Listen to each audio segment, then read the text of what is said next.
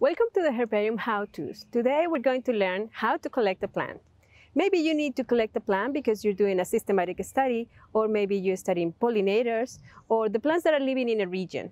So let's see how to collect a specimen that is going to go to a herbarium. First, you need three things. You need a notebook, you need some tools, and you need a plant. Which tools do you need? First, you need clippers. There are several kinds of clippers, like the small ones, hand clippers. You can also have bigger ones for big bushes or things that are woody. Maybe you need to collect a tree. So for those kinds of plants, you need big tools like this. We're going to show you how to use this in a moment. Other tools you need are a notebook. This is very, very important. You also need an archival pen, some markers, and a bag for your samples. Let's start.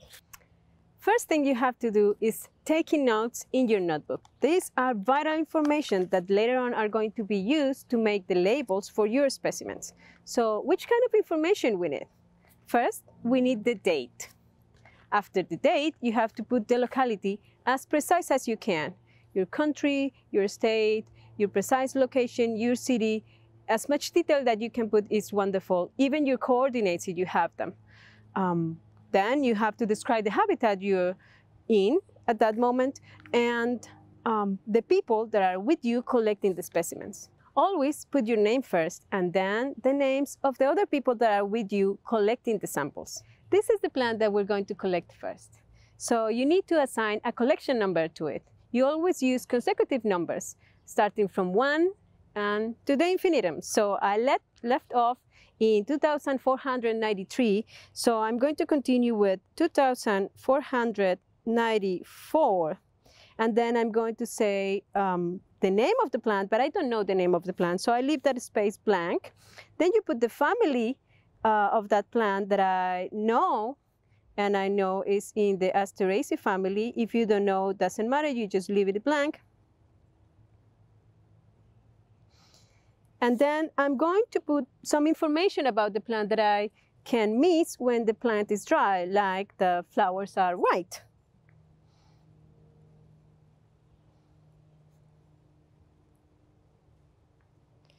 Something else to say? Maybe something about the environment. You can say that it's close to a road, and that's it. For herbs, you want to collect the whole individual, including some roots. So we're going to dig up this a little bit. Ooh, to dig it out. Let's see. Wow, it's a rock here. Let's see. Okay. Let's remove the soil, and here we are. This is a very nice individual, and it's going to be a beautiful specimen. Now we can put it in a bag.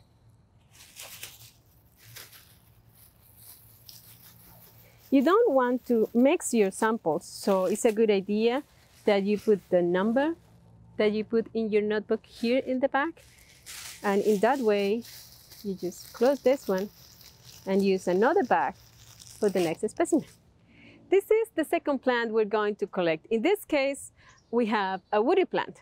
So the first thing we search in our bush is a nice piece with flowers or fruits.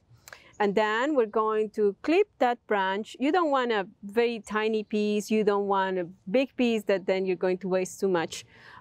So the nice size is more or less between your elbow and your wrist. That's where you want to clip. And this would be a wonderful specimen. And with bushes, it's very nice to have a duplicate. So we're going to search for another nice branch that we can have. Let's see, this one is nice. So we do the same, more or less the same size, and we clip. Here we go. Something that we should avoid is to have a very little specimens, just a piece of leaf and with a piece of flower. We want something that we can see the stems and how the leaves are attached to the stems and how the flowers are attached to the stem.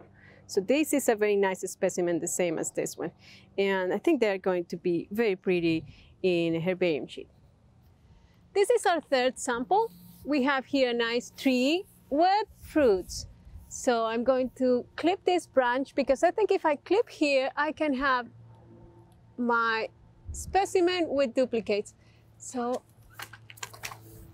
this is the piece that we just cut. So as you see, we have fruits in this one, and then we can make 3 nice specimens. So now with the small clippers, I will have 1 specimen with this branch, 2 specimens with this, and 3. So we're going to have 3 duplicates from this branch.